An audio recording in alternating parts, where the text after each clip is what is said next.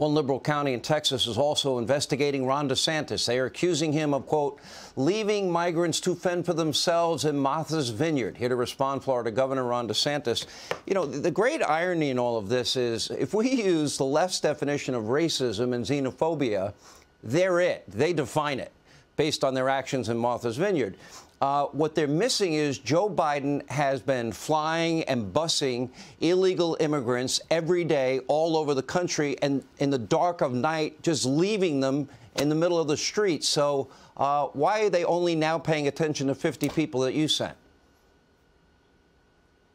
Well, Sean, it's really frustrating because, you know, you've been covering this. Millions of people since Biden's been president illegally coming across the southern border. Did they freak out about that? No. You've had migrants die in the Rio Grande. You had 50 die in Texas in a trailer because they were being neglected. Was there a freak out about that? No, there wasn't. You've had criminal aliens get across that southern border and victimize Americans, killing some, raping some. Was there any type of outrage about that? No. And then, of course, we know fentanyl deaths are at an all-time high. Where's that fentanyl coming from?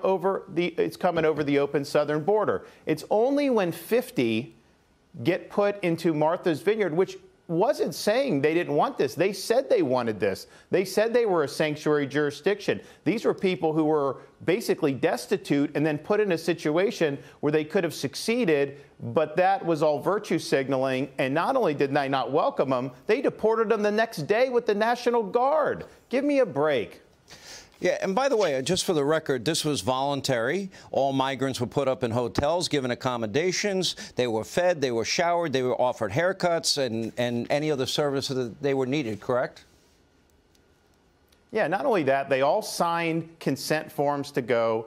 And then the vendor that is doing this for Florida provided them with a packet that had a map of Martha's Vineyard. It had the numbers for different services on Martha's Vineyard, and then it had numbers for the overall agencies in Massachusetts that handle things involving immigration and refugees. So it was clearly voluntary, and all the other nonsense you're hearing is just not true. And why wouldn't they want to go, given where they were? They were in really, really bad shape, and they got to be cleaned up, everything treated well, and then put in a situation. Because, Sean, there are jobs available in Martha's Vineyard. There is lodging available in Martha's Vineyard. Had they lived up to what they build themselves at as a sanctuary jurisdiction, they could have absorbed those people without a problem. But here's the thing. They said they didn't have housing. They said they couldn't accommodate. Like, let's just say that's true for a minute. Well, what does that mean for these poor towns in Texas? What does it mean for these other places across the country that are seeing influx? What does it mean to these small towns that Biden has dumped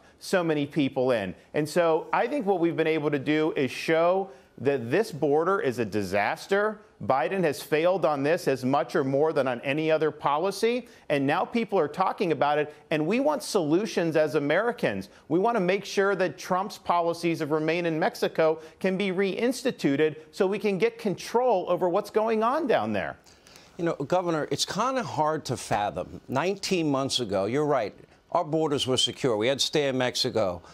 We eliminated catch and release. Now we have process release, give a free phone. You get preferential treatment. You don't get a COVID vaccine mandate. And then you have free transportation to the state of your choice. This is madness. We had our borders controlled. We had 1.4% inflation, not 8.5%. We didn't have, we're now paying double the amount for a gallon of gasoline. We didn't have that problem. We wouldn't have had a disaster in Afghanistan. All of this has happened in 19 months.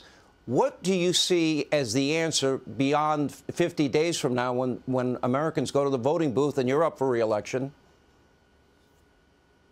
Well, Sean, I think we should point out, you know, they accuse the governors of Arizona, Texas, and me of political stunts in terms of dealing with illegal immigration.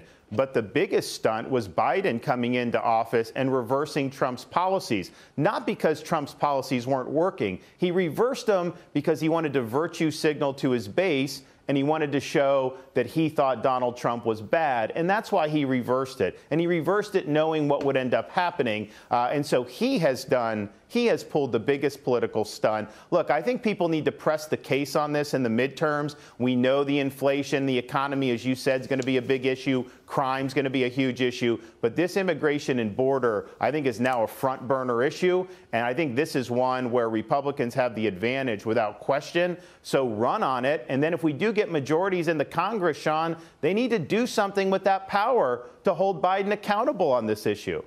I think borders, I think energy, I think the economy, I think lower taxes, you're right, law and order, parental rights and education.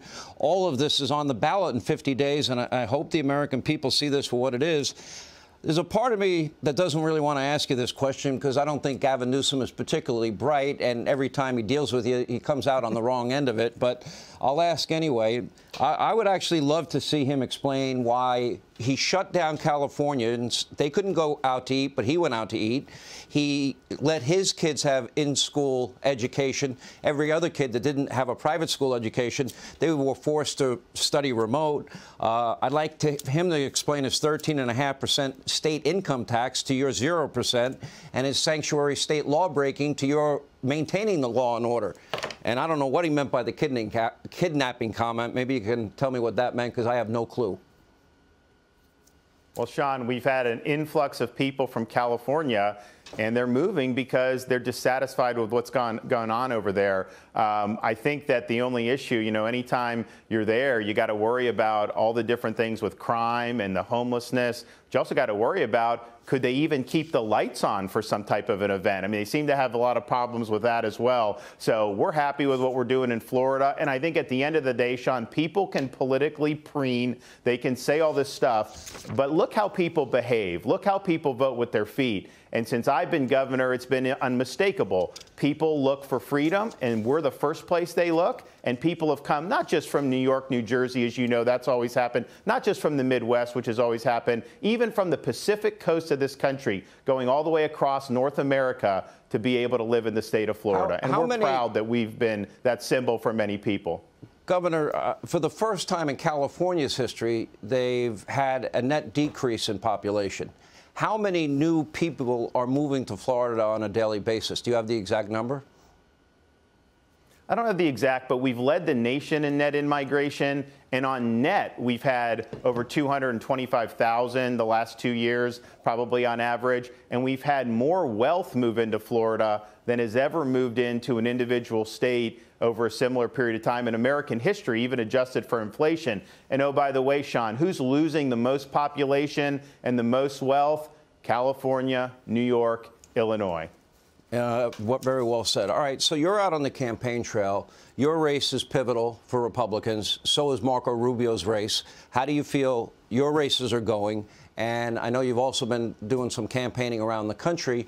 What are the arguments that you would make? To me, it's very simple. The list that we just went over, if you run on, are you better off than you were 19 months ago in terms of your energy prices, in terms of border security? Are you better off with a state that closed down for COVID? You had kids in school in August of 2020. What are the arguments you think people should be making, Republicans should be making? Well, first, here in Florida, people are fired up. I mean, our voters want to come out. I think we're going to have a record-setting turnout, particularly amongst Republicans. And so we're looking forward to that. As you mentioned, I'm running, Senator Rubio. We also have congressional races, legislative races, school boards. So this is really, really important, and we're working really hard. I think we're going to do really well. But I think you nailed it. Across the country, prosecute the case against what Biden has done. Things were cheaper before he was president. Your gas was cheaper. Our country was safer before he was president. Hit him on the crime. And obviously, our border was more secured. And yes, I do think you pointed out the parents' rights and the education.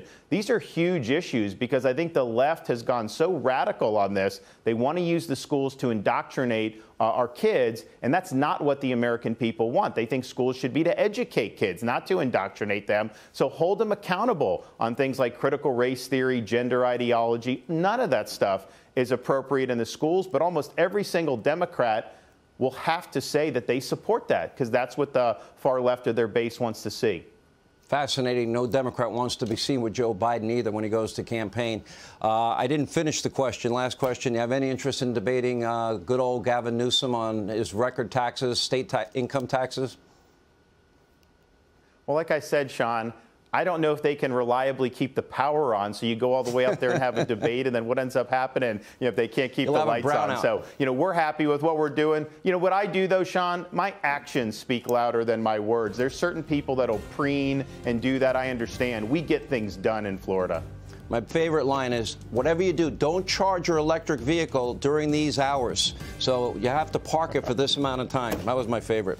Governor, thank you for being with us. We appreciate it. Hey, Sean Hannity here. Hey, click here to subscribe to Fox News YouTube page and catch our hottest interviews and most compelling analysis. You will not get it anywhere else.